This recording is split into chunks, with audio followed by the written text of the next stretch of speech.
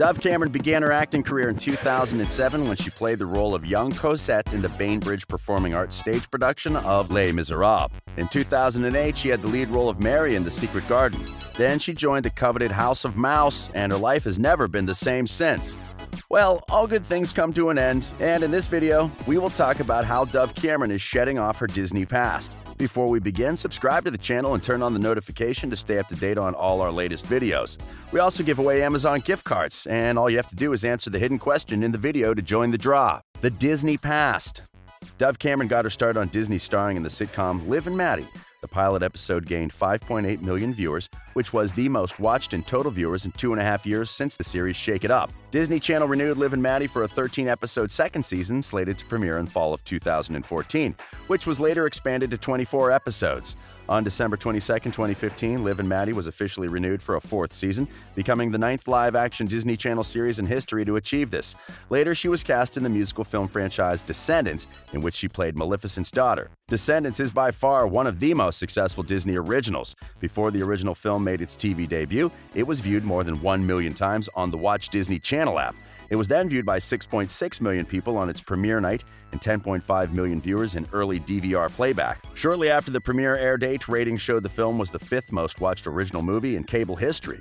Descendants 2 was viewed by 8.92 million viewers across 6 networks on the night of its premiere, up from its predecessor in 2015, and at least 13 million people watched a minute of the film. On Disney Channel, the film was watched by 5.33 million viewers and topped the night on cable television, receiving a 1.20 rating.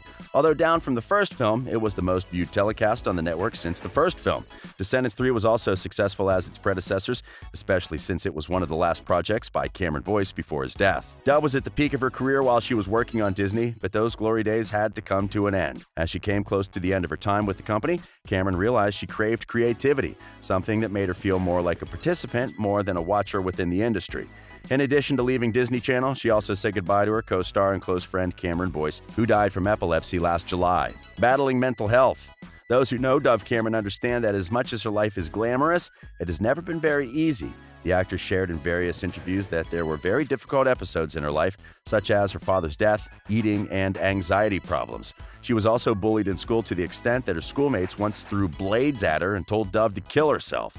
Landing a role on Disney and eventually getting famous helped her in her teenage years, but fame also comes with its disadvantages. The former Disney star admitted being in the spotlight in her teens affected her mental health, and her fragile nature left her experiencing a lot of ups and downs. Struggling to maintain that squeaky clean image created an insurmountable amount of pressure for her due to the incredibly toxic celebrity culture that seemingly demands stars to be perfect. The pressure is usually worse for Disney stars who are expected to be perfect all the time. Many former stars have suffered from mental disorders after leaving Disney and resulted in drugs, but Dove Cameron found a better way to shed off the mental burden. She recently opened up about going to therapy, and she encouraged her fans to view therapy as something positive. It was a bit harder to face her challenges when Dove was working with Disney since she was younger, but now she knows how to manage her mental health. Dove admits that she still faces struggles and sometimes cries so much that it makes her sick. Currently, being cooped up due to the coronavirus pandemic has been a hurdle to her happiness, but the star is self-isolating with her actor boyfriend Thomas Dougherty and her 2 cats. At least she has company at a time when some people are forced to stay alone. We are still waiting for that glamorous wedding between Thomas Dougherty and Dove Cameron, and we can't wait to see the adorable kids they will hopefully make together. Music. Dove Cameron is also putting her Disney Channel days behind her and budding with a new music career. She has sung many Disney songs and covers, but those songs never really communicated her heart and her mind. Cameron released a cover of On Top of the World by Imagine Dragons as a promotional single, and her cover peaked on the Billboard Kid Digital Songs chart at 17 and spent 3 weeks on the chart. In 2015, Cameron and Ryan McCartan formed a band called The Girl and the Dreamcatcher. On October 2, 2015, they released their first single, Written in the Stars. The band released their second single, Glowing in the Dark, on January 29, 2016. As we all know, the band is history, just like the relationship between her and Ryan McCartan. Soon after leaving Disney, Dove Cameron signed with Disruptor Columbia Records. She explored other options and began working in the studio with seasoned writers and producers like The Orphanage, Jonas Jayberg, DeLacy, Carly Paige Waldrip, and Chloe Angelides. After years of waiting and Instagram teases, Dove Cameron made her millions of social media followers happy in September 2019 by officially releasing 2 songs, Bloodshot and Waste. For both, Cameron wanted to approach stereotypical coming-of-age feelings from fresh angles. She describes Waste as one of her absolute favorites, and she wanted to step away from the melty, drippy, sappy love songs she tends to loathe. The song was clearly inspired by Thomas Dougherty. Bloodshot, on the other hand, is about heartbreak, but Dove Cameron said it had nothing to do with her ex-boyfriend Ryan. Then she released another song, So Good, which exudes a mood of youthful carefreeness with an addictive beat that makes Cameron stand apart from her other Disney peers. The video symbolized a new beginning for the singer where she graced in front of a plain background surrounded by flowers, making it clear that Dove is blooming into her own artistry. Then she released Out of Touch, and recently Dove Cameron released another number, Remember Me. On Remember Me, Cameron paints a picture of a passionate relationship, filling the verses with imagery of moonlit PDA, karaoke, and photo booth pictures. Cameron had a music video all planned for the song, which sadly wasn't able to be filmed due to lockdown. However, she has just released a lyric video based on her idea, which centers on a nostalgic, overly iconicized, femme fatale, villainous beauty theme. Her choices of the song clearly reflect on how she's past singing the Disney songs and how she's moved on to singing deeply meaningful songs. Generally, Dove's music has been perceived well by the public, and she has promised her fans more music in the coming months. Changing physical image. Working with Disney entails handing over styling rights to the company. Disney is very keen on image, and they always make sure that their actors represent exactly what they want. Since their target audience is mostly kids and teenagers, they try to avoid anything that would trigger controversy when it comes to image. Remember Bella Thorne? She almost got fired from Disney because she wore a bikini and posted the photos on social media. Well, Dove Cameron always looked great on red carpets and interviews, but after leaving Disney, she switched up her looks a bit. One of the first things she did after wrapping Descendants was dyeing her hair lilac. Most people believed that it was a sign that she was finally free from Disney, and others believe she dyed her hair to pay tribute to her character Mal, who had purple hair. The day before her hair reveal, Dove posted a video getting a super painful ear piercing. Dove Cameron also seemingly accepted her body more after leaving Disney, and to prove that, she posted a braless photo, which drew a lot of criticism. Most parents complained that the photo was inappropriate because their kids follow Dove Cameron, who was a Disney star for many years. Well, their complaints obviously fell on deaf ears because Dove Cameron recently posted another braless photo. For the sexy snap, Cameron wore a leather blouse with puffy sleeves, which she styled with a pair of dark denim pants. However, she went bra-free while flashing her bare cleavage beneath the blazer that was left partially open. Gone are the days when Disney told Dove Cameron what she could or could not wear. Tattoos. Disney doesn't mind if actors get tattoos, as long as they are not visible on set. To prevent all the hustle of covering up the tattoos, most people prefer not to get visible tattoos until they leave the production.